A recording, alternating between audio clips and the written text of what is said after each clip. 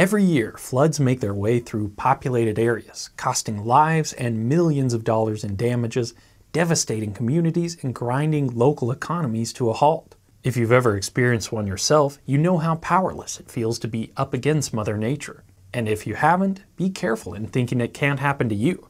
Nearly every major city across the world is susceptible to extreme rainfall and has areas that are vulnerable to flood risk. Luckily, we've developed strategies and structures over the years to reduce our vulnerability and mitigate our risk. We still can't change how much it rains, at least in the short term, but we found lots of ways to manage that water once it reaches the earth to limit the danger it poses to lives and property. Hey, I'm Grady, and this is Practical Engineering. On today's episode, we're talking about how large-scale flood control structures work on rivers.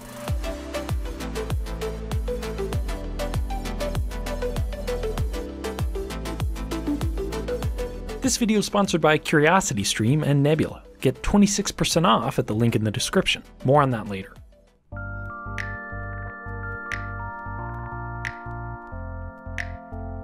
We all know generally what a flood is. Too much water in one place at one time. But I think there's still uncertainty in how floods actually occur. Part of the reason for that confusion, I think, is the huge variety of scales we have when talking about flooding. Most river systems are dendritic. The topography of the land and the long-term geologic processes mean that streams join and concentrate the further you move downstream, just like the branches of a tree. A watershed is the entire area of land where precipitation collects and drains into a common outlet. It's a funnel. And as you move downstream, those funnels start to combine.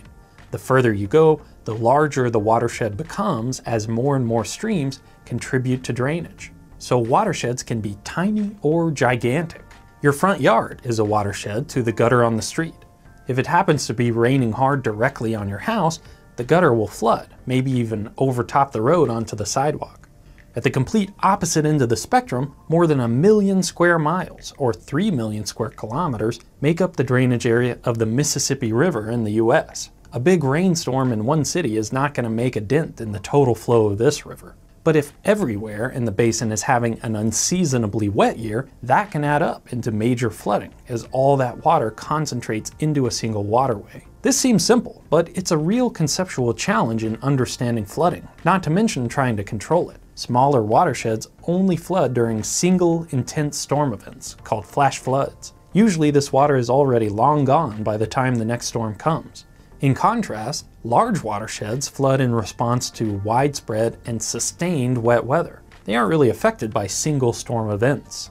Of course, in a dendritic system, there's everything in between, which means a flood can be a local event affecting a few houses and streets for a couple of hours during an intense thunderstorm, or a months-long ordeal impacting huge swaths of land and multiple communities. Riverine flooding is also a challenge because it's not linear.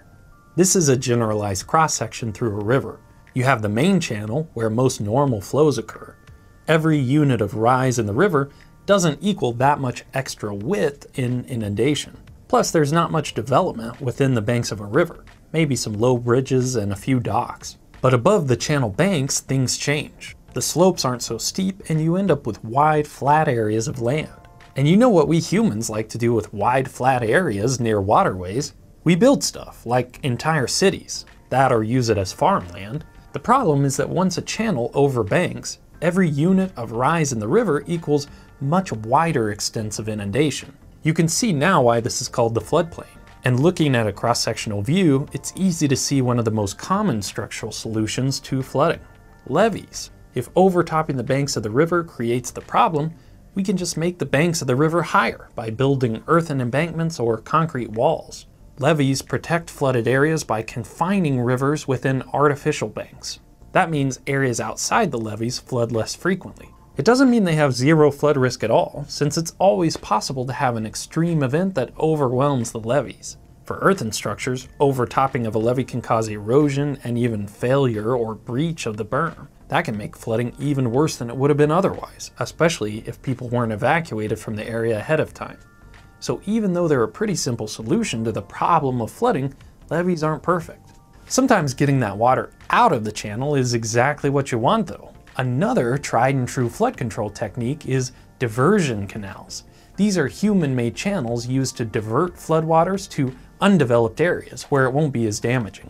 Often it's not possible to widen an existing river because there's already too much development or for environmental reasons. So instead we create a separate channel to divert floodwater around developed areas and back into the natural waterway downstream. In most cases there will be some kind of structure at the head of the diversion channel to help control which route the water takes. For normal conditions, water will flow through the natural river. But when a flood comes, most of that water will be diverted, reducing the flood risk to developed areas. But it would be nice if all that water didn't make it into the river in the first place. That's only possible with the other major type of flood control infrastructure, dams. These are structures meant to impound or store large volumes of water, creating reservoirs. Dams meant for flood control are kept partially or completely empty so that when a major flood event occurs, all that water can be stored and released slowly over time.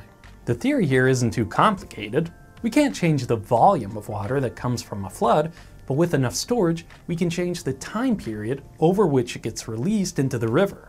Big sloshes of water into this bucket come out slowly over time. As long as the sloshes are far enough apart and the bucket is big enough, you almost never see significant flooding out on the other side.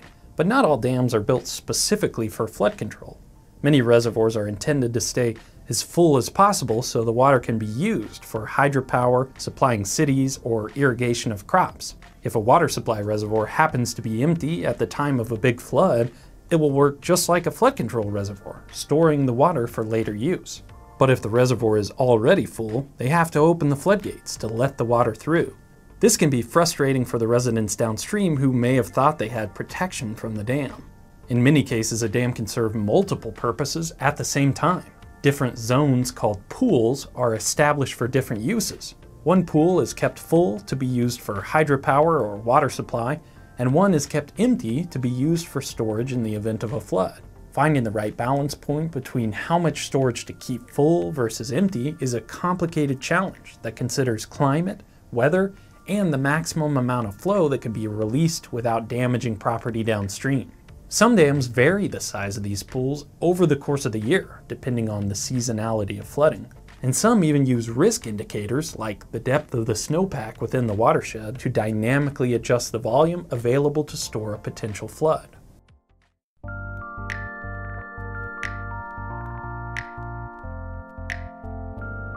I've been using the term flood control throughout this video, but the truth is that term's falling out of favor.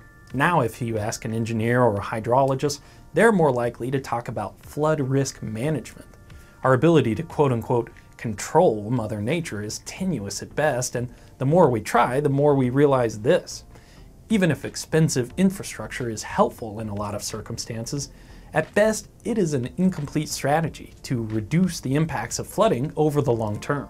For one, flood control structures, especially levees, can protect some areas while exacerbating flooding in other places. For two, overbanking flows are actually beneficial in a lot of ways. Just like wildfires, flooding is a natural phenomenon that has positive effects on the floodplain, like improving habitat, ecology, soils, and groundwater recharge. And for three, we are understanding more and more the true value of resiliency. That is, instead of reducing the probability of flooding, instead reducing the consequences. This is normally accomplished with strategic development, like reserving or converting the floodplain for natural wetlands, parks, trails, and other purposes that aren't as easily damaged by flooding. In fact, flood buyouts, where high-risk property is purchased and converted to green space, is often the most cost-effective way to reduce flood damages in the long term, even if not the most politically popular strategy.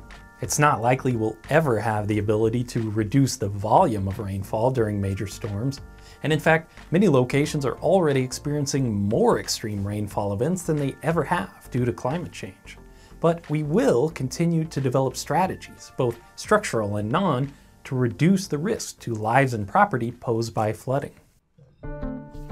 If you're here at the end of the video, I'm guessing you spend your valuable free time learning new things about the world. You probably also don't enjoy watching ads like this, which is great because Nebula doesn't have any. Nebula is a streaming service built by and for independent creators like Minute Physics, Real Engineering, Wendover Productions, and a bunch of others. It's a way for us to try new ideas that might not work on advertiser-supported platforms like YouTube. And we're super excited to be partnering with CuriosityStream, a service with thousands of documentaries and nonfiction titles on pretty much every subject you can imagine. CuriosityStream loves independent creators and wants to help us grow our platform, so they're offering free access to Nebula when you sign up at curiositystream.com/practicalengineering. There are a lot of streaming services right now, and if you add them all up, it would be hundreds of dollars a month. That's why this bundle is such an awesome deal. For a short time, CuriosityStream is taking 26% off an annual plan. That's only $15 a year to get access to thousands of awesome documentaries on CuriosityStream and everything on Nebula as well. Watch how castles were built, or deep dive into the railways of India on CuriosityStream, or watch Tom Scott pit other YouTubers against each other in his Nebula exclusive game show, Money.